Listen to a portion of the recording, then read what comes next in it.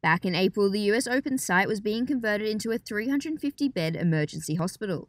Now it's safely facilitating 256 players, their teams and officials, including ASU's tennis conditioning coach Brett Waltz. In his 11th year as a tour physio, Waltz found out he was heading to the US Open earlier this month. They're optimistic that all these tournaments were going to be played, but in the back of their mind, there was always that doubt since tournaments were being canceled, as we got deeper into the calendar.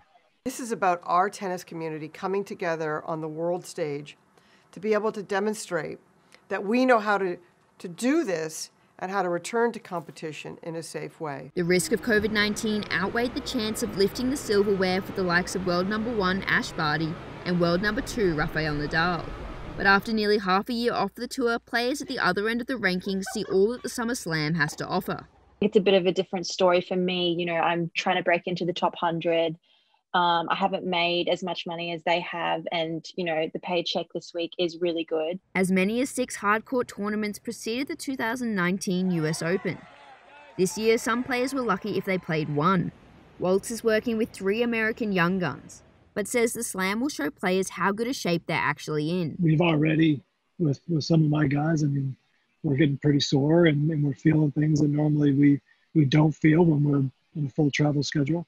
It's going to be tough just because, I haven't had that kind of match play at that level for a while. But, I know a lot of the girls are probably not feeling their best as well. The US Open will be the first time players will step back onto a court of its stature since January. With both their physicality and mentality being put to the test, it'll be a matter of who can dust off the cobwebs the quickest. You just want it so bad after so long.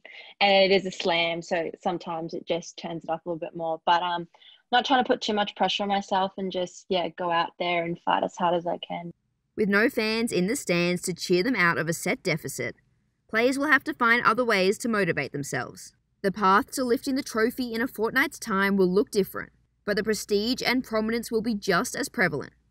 Rachel Phillips, Cronkite Sports.